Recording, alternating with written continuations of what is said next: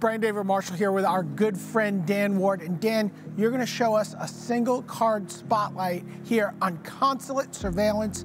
Now, this is a card that at first glance looks to me just like a fog machine.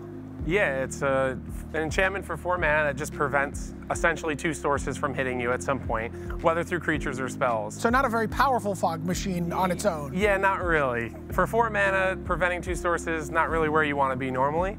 However, I've come up and developed a way to utilize it in an archetype that people are playing this weekend that will improve the accuracy of fundamentally playing your deck. So you're playing an Aetherworks Marvel deck, but you're using Consulate Surveillance somehow to help you find your Aetherworks Marvel. Explain what that means. So everyone's playing all of the puzzle knots and jamming all of the artifacts. However, I'm playing a 4-color version that centered around this card and Madcap Experiment. So, okay.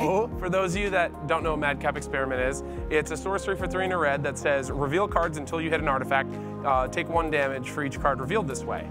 However, if you have Consulate Surveillance in play, you can pay the 2 energy, excuse me, and no matter how many cards you hit, whether it's 35, 50, whatever, you will get Aetherworks Marvel since it's the only artifact I'm playing in my deck. So you're guaranteed to hit it, even if you have to go 35, 40 cards deep, you take no damage. It doesn't say loss of life, which we've seen on cards like this in the past. It says damage. Yeah, I've had many opponents this weekend just pick this card up and read it and go, good job or well done. And so that's been kind of cool. And for those people that played Belcher, it has that kind of feel, that ad nauseum storm, you know, Angel's Grace kind of feel. That's kind of what it feels like to me if you're just keep flipping through your deck till you hit the 1 card you want to find. Yeah, and the thing I like most about this, it's good at preventing sources against some of these infect decks that are out now, but it gives you more consistency because this deck has a lot of inconsistency issues.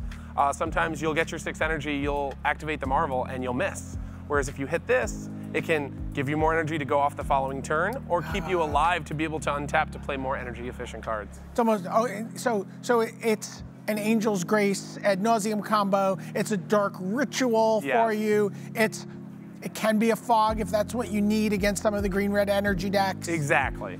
Now, I know you talked about using this card against some of the pummeler decks in particular, right? Yeah, it's quite insane actually because they want to do kind of an infect strategy with Uncaged Fury. They want to pump up their pummeler, but it just stops that. Just paying the 2 energy just stops their entire game plan. They almost have to trade 1 pump spell in their creature per turn, depending on how much energy you're producing. One of the cool things I did this tournament is my opponent discarded Bloodfell Vampire, the 4/4, had no cards in hand, trigger on the stack, hit me for 2, I prevented it, and it also prevents the combat damage, because it's from the source until end of turn. So that was kind of cool. You know, it looks like such an innocent card, a bunch of Kaladesh citizens milling about in the mall, enjoying a comfortable day, you know, maybe a weekend, getting spied on by the consulate, sure, but it seems so innocent. And Dan, you found a really fascinating way to take advantage of this card and to use it as part of a, really feels like, almost like what we would see as a card engine in a wider, older Eternal format. Really well done here. Consulate Surveillance, it's a card you want to take a look at in Kaladesh.